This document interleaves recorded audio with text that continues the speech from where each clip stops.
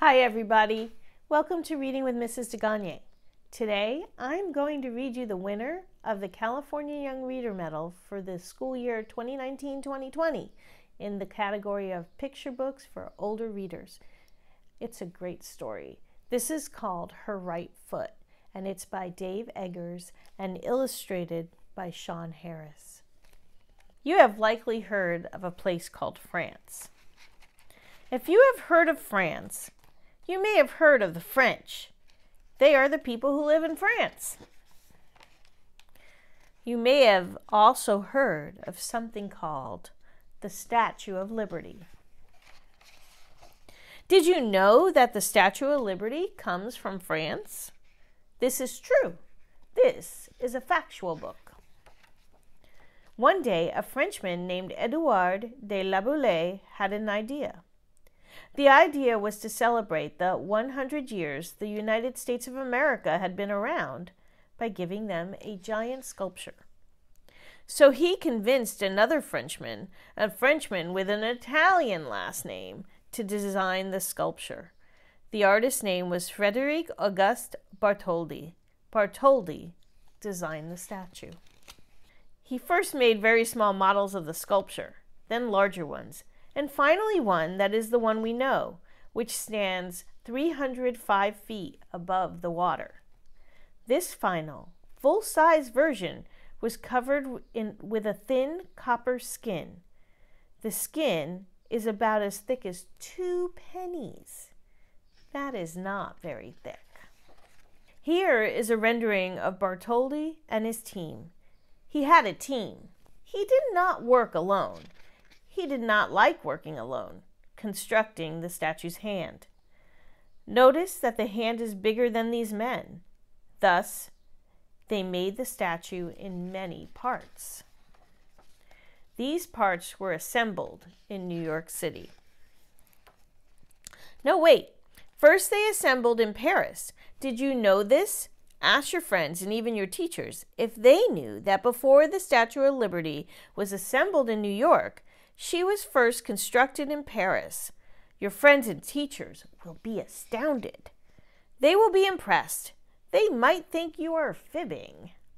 But you are not fibbing. This really happened. The Statue of Liberty stood there high above Paris for almost a year in 1884. After they assembled the statue in Paris, they took it apart. But we just put it together, the workers said. That is absurd, they said. They said this all in French, the language of the French, a people who appreciate the absurd. In 1885, after they took it apart, they put the parts in 214 crates and put these crates on a boat. The boat was called the Isère. The boat traveled over the Atlantic Ocean and made its way to a city called New York, which is in a state also called New York. Hundreds of workers, perhaps 214 of them, took the pieces out of the 214 boxes, then began to rivet the pieces together.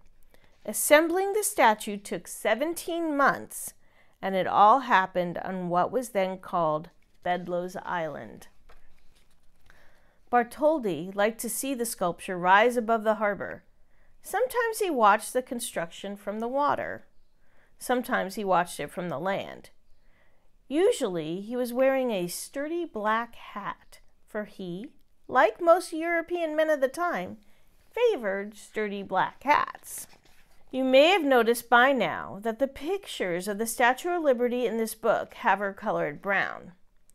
You may have thought the illustrator of this book was not so good at his job, because we all know the Statue of Liberty to be a certain greenish blue.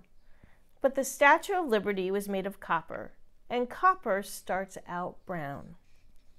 Then, very slowly, when left outside for long periods of time, copper will eventually oxidize, and when it does, it turns this blue-green color. So the Statue of Liberty that everyone in New York saw being constructed was actually brown. The Statue of Liberty, in fact, was brown for about 35 years. The statue turned green around 1920 and has been this color ever since. Perhaps you already knew this.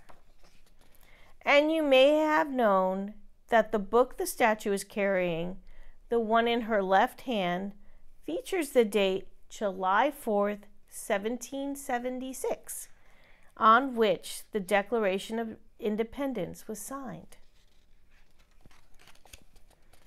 And you may know that the 7 spikes on her crown represent the 7 seas on earth and the 7 continents and the sun's rays too. And you probably know that the torch she carries is a symbol of enlightenment, lighting the path to liberty and freedom. And you might have known that at one point, Thomas Edison, inventor of the light bulb and the record player, once proposed to have a giant record player inside the Statue of Liberty. He did! He wanted the statue to be able to speak. In the end, though, the idea was considered a bit strange and was not pursued. And did you know that the interior of the statue was designed by another Frenchman by the name of Eiffel? That's right, the same Eiffel who, a few years later, would design the Eiffel Tower. And did you know that while the statue was first being constructed in Paris, a bunch of Parisians, mostly writers, they like to eat, actually dined in the area just below the statue's knee? This too is true. While the statue was rising, Bartholdi set up a lunch 4 stories up to impress and enthrall these French writers, who, being difficult to impress and enthrall, were at least mildly amused. But there is one thing that you might not know, and this is the central point to this book, a point the author apologizes for taking so long to get to. The point is that even if you have seen a picture of the Statue of Liberty, or many pictures of the Statue of Liberty, or even hundreds of pictures of the Statue of Liberty, you probably have not seen pictures of her feet. And even if you have seen pictures of her feet, you probably have not seen pictures of the back of her feet, in particular, her right foot. What do you notice when you see this picture? That's right! She is going somewhere. She is on the move. Let's pause here and collect ourselves and think about this. Let's discuss this. Let's think about and discuss the fact that this is the largest sculpture in all the land and the most iconic symbol of the United States of America. Let's talk about the fact that this statue has welcomed millions of visitors and immigrants into the USA. People talk about her unusual headwear. They talk about her gown, which seems a very heavy kind of garment and would likely result in serious lower back issues. They talk about her beautiful torch and the severe look on her face. But no one talks about the fact that she is walking. This 150-foot woman is on the go. Every time we see the Statue of Liberty in pictures, or any time we imagine the Statue of Liberty, we see her standing still, very still, like, well, a statue. But she is moving. She weighs 450,000 pounds and wears a size 879 shoe, and she is moving. How can we all have missed this? Or, even if we see this and notice this, how is it that we have seen and noticed a 450,000 pound human on her way somewhere and said, just another 150-foot woman walking off a 150-foot pedestal? And most important, where is she going? Is she going to Soho to get a panini? Is she going to the West Village to look for vintage Nico records? No. She is facing southwest, so she is facing New Jersey. Could she be going to Trenton? Wait, no. She is facing southeast, So she is not going to New Jersey, but she's going somewhere. But where? Why is she moving?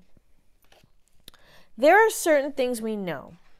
We know that around her feet are chains. They are broken chains, implying that she freed herself from bondage. We know that Bartholdi wanted us to know this. He wanted us to see the chains. People have talked about the chains, but few talk about the foot that is so obviously in mid-stride, about the fact that her entire right leg is in mid-stride. What does that mean? What does this mean that we often forget about this right foot, this right leg? Here's an idea. Here is a theory. Here is a reminder. If the Statue of Liberty is a symbol of freedom, if the Statue of Liberty has welcomed millions of immigrants to the United States, then how can she stand still? Liberty and freedom from oppression are not things you get or grant by standing around like some kind of statue. No, these are things that require action, courage, and unwillingness to rest. The Statue of Liberty was not built to welcome just 1,886 immigrants from Italy on one certain Sunday in, say, 1886. No, she was built to welcome 3,000 immigrants from Poland the next day. The next day, 5,000 Norwegians. After that, 10,000 Glaswegians. Then Cambodians. Then Estonians. Somalis, Nepalis, Syrians, Liberians. It never ends. It cannot end. After all, the Statue of Liberty is an immigrant too. And this is why she's moving. This is why she's striding in welcoming the poor, the tired, the yearning to be free. She is not content to wait. She must meet them in the sea.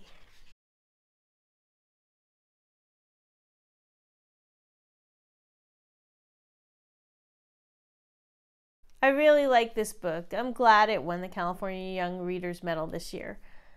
It's a book that makes me think about freedom and liberty, and it reminds me of how important that is for our country.